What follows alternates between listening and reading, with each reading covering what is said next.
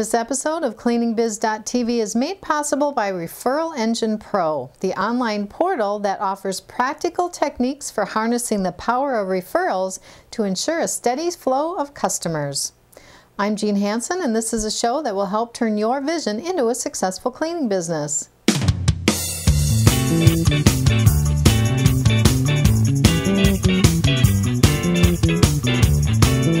We all know that getting cleaning referrals is one of the best ways to gain new clients. But most business owners I talk to admit that the referrals they get are sporadic at best, and they'd like to find a way to increase those referrals. When I ask if they reward the people that refer new business to them, their answers run the gamut, from sending a thank you card, to sending a gift certificate, to giving a free cleaning, to giving hundreds of dollars in cash. So how do you know what kind of referral reward is the most effective? Well, part of your decision on giving referral rewards is the size and quality of the referral received. Now, if you're a residential cleaning business that received a referral for a new home to clean, you might treat your referral reward a little differently than a commercial cleaning company that received a referral for an account that grosses several $1,000s of income each month. And when I speak to the quality of the referral, I'm talking about whether or not the referral is a good fit for your company. You must educate your clients and networking buddies on what exactly is a good referral for you. I once got a referral for a hair salon, which is not a referral I wanted to receive. We had decided a long time ago to never do another hair salon, so it was really my fault our client gave a bad referral. I didn't let her know the type of client we were looking for.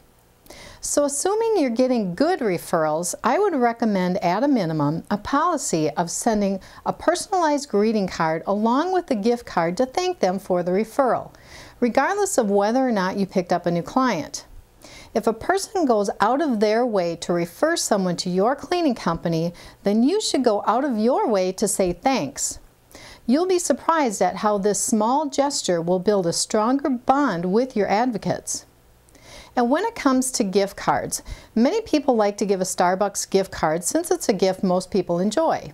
But I'd like to suggest that you give a little more than a $5 or a $10 card that will buy just one or two fancy coffee drinks.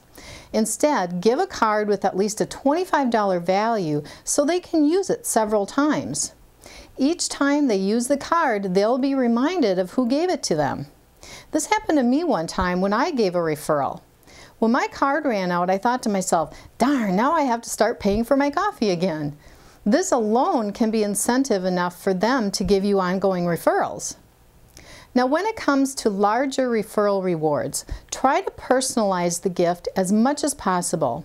In fact, this is where building deeper relationships can come into play. If you have a client that you know loves golf, maybe buy him a few rounds of golf. That's going to mean so much more to this client than a gift certificate to dinner.